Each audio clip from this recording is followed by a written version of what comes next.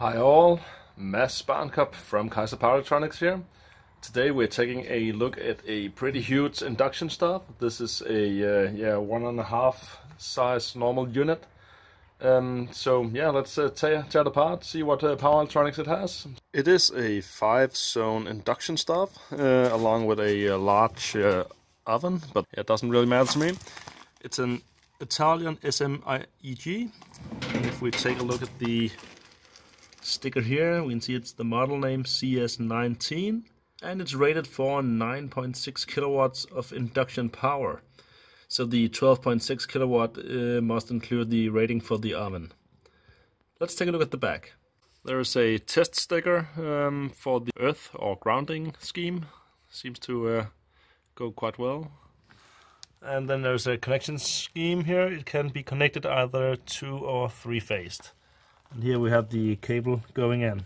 Starting down here at the input connection, we can see this was connected for 3-phase plus neutral. The whole thing goes off in different wire bunches here. We have a oven fan.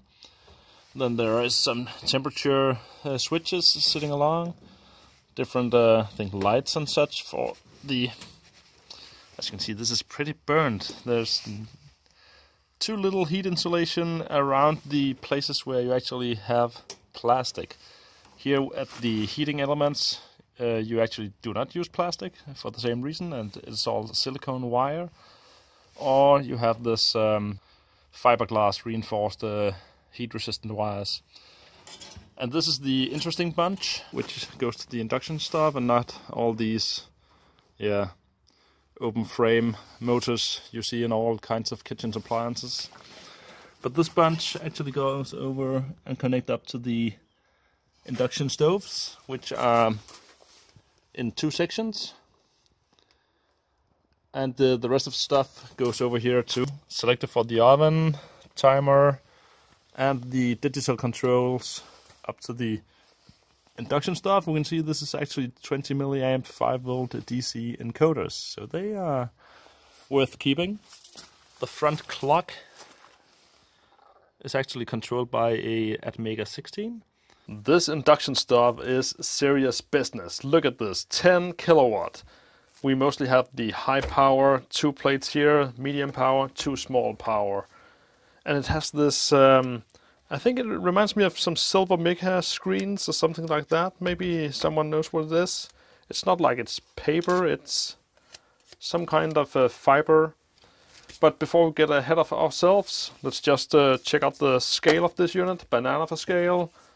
We need a good beer to go along with this.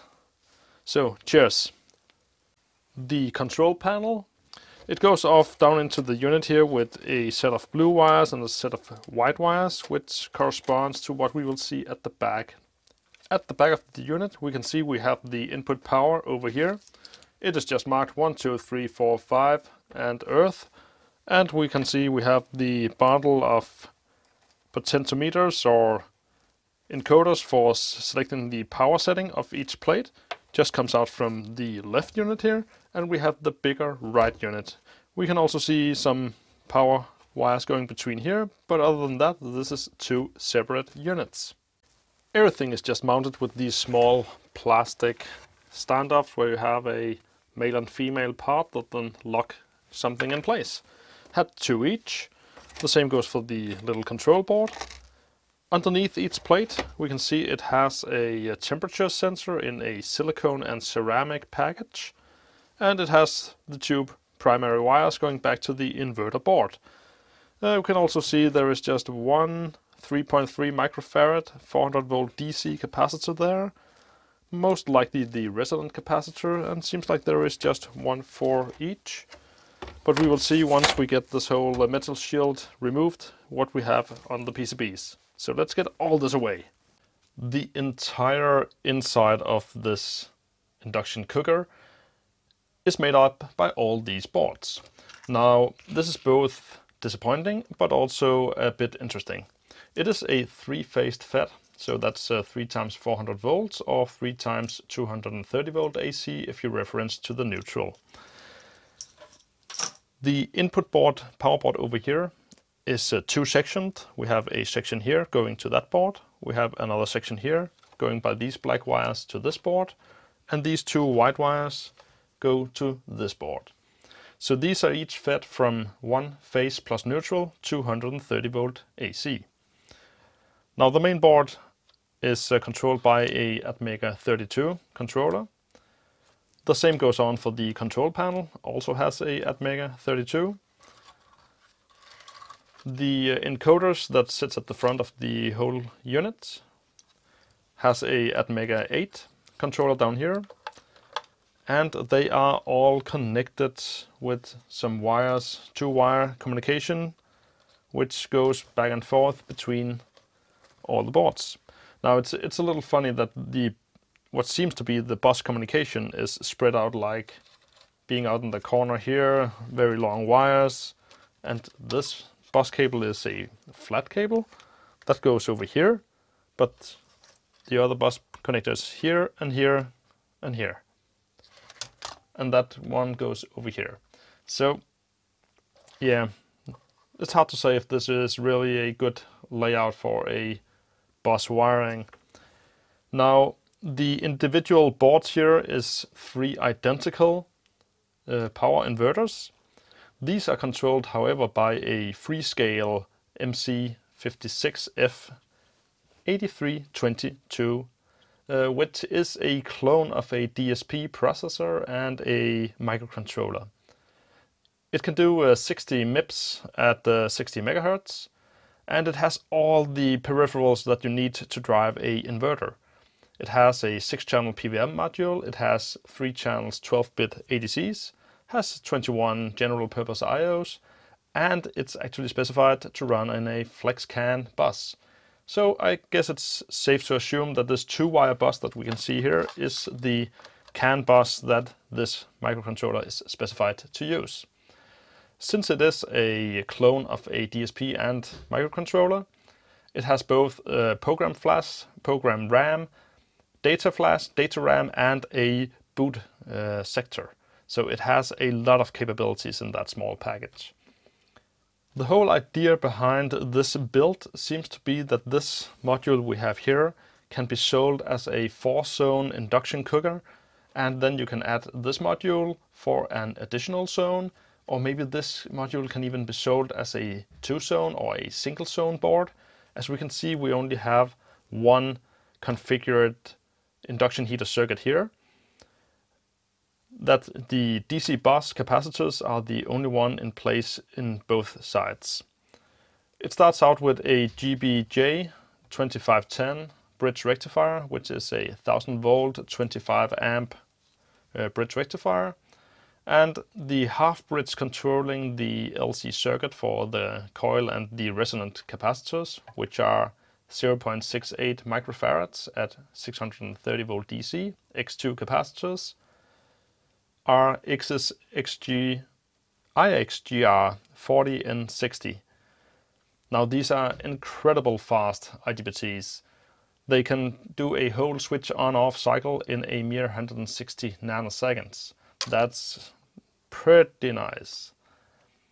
Now they are rated for 600 volt at 56 amps at the 25 degrees die temperature, and can do up to 200 amp peak. And when you look at the 125 degree die temperature, it's halved down to 26 amps.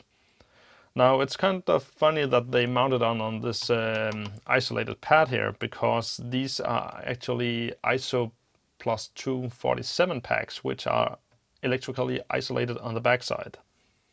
Getting a single inverter board up here for a closer look, we can see that we have the high current tracks for the DC bus here in the middle, and they have actually left out the Zener diodes that they have placed. Seems to be a chain of 3 of these, which are pretty common to use some of the cheaper lower voltage Zener diodes going between the plus and minus of the DC bus, but these have been left out here. We can see we have a gate drive transformers, so this is a regular isolated gate drive transformer setup, and the gate drive transistors must come from down here, and it does not seem like we have a designated gate drive IC. So the output of the Freescale CPU here is probably driven through that network of, yeah, well, that's maybe a pre-drive transistor there, and then we have the output stage here. Also has a current transformer for each section in the resonant circuit. And I actually got this unit because it was defective. It would turn on and off sometimes and sometimes not, and it was actually pretty expensive to repair. And coming to look at it, I think I have found the fault here. Now if we take a look at these wires here, two of them have actually melted through the isolation and could have short circuited up against some other parts or maybe just each other, and this did not work. So I could repurpose these nice drivers, as I still have all the coils all intact.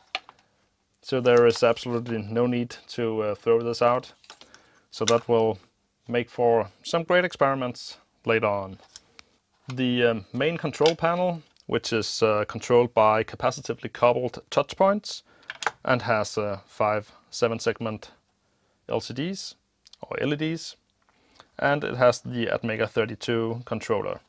Not much else on there, except we can see it could actually connect some of these encoders directly, which also seems to make my point about this being a single unit, that if we look at the input power section of this, we can see we have some components missing down here.